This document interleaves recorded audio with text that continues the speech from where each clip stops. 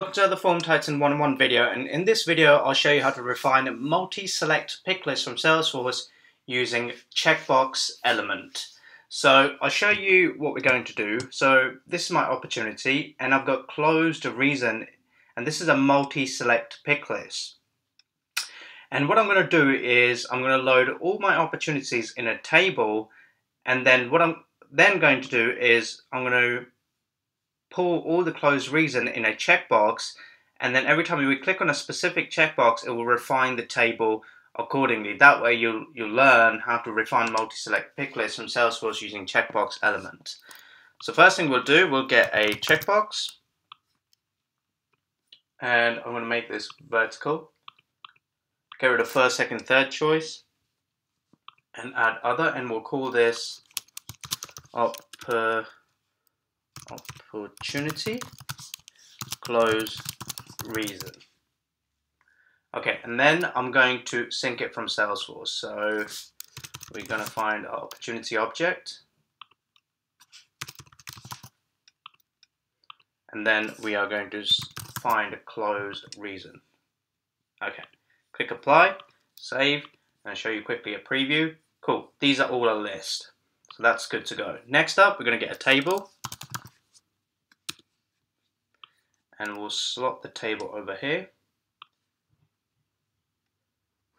make it this big, get rid of this, we don't need this column, and then I'm going to show 1,000 rows per page. So this one we'll call op name, and then we'll call close reason multi select.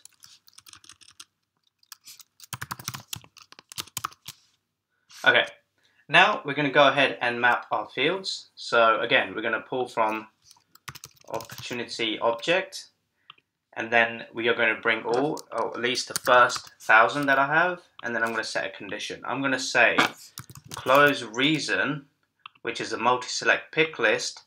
Now here are the 4 conditions that you can choose from when using this type of functionality. Includes, excludes, includes all, excludes all.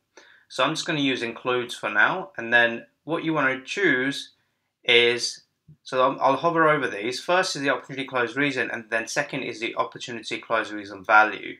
So what you want to do is always choose the value, like this. Click apply, then we'll go ahead and map the fields. So there are only 2 fields we need to map. So first is the name, and then second is my multi-select pick list. Like this. Apply and finish, save, and now let's see how this works.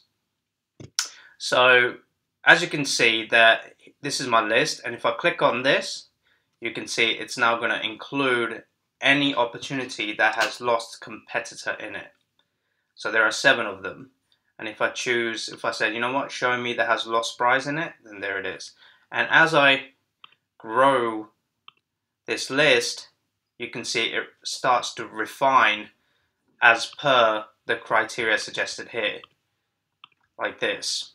So very, very cool functionality, and you can really use Checkbox to do whatever you want with it. You can pull through a multi-select pick list into a table, or even anything else for the matter. And then, as you can see, the results are fluctuating based on my selection here. So very, very cool. And what else can you do? You can do excludes as well. So I'll show you how the excludes functionality works. Let me just move this a little bit to the left. Like this. Click save. And then what we'll do, we'll go into settings, form, and into the get, and then into our table. And this time we'll do a excludes. So like this. Apply, apply, save and preview, and now it's going to find any opportunity that excludes the list. So I'll click this, find me anything that excludes lost competitor. So we found 38. Find me opportunity that excludes this or this, and then it's like this. There you go. And the more I add there, obviously the more rows are appearing now. And that's how it's done. So you can use the same principle when it comes to using. So let's go back in here. You can use the same principle when using excludes or includes or, something like this. So you can even say includes or,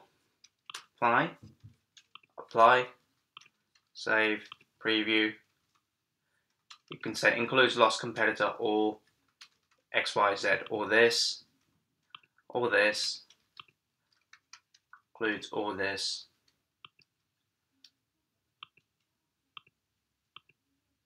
and just like that. And you can use the same for excludes all as well.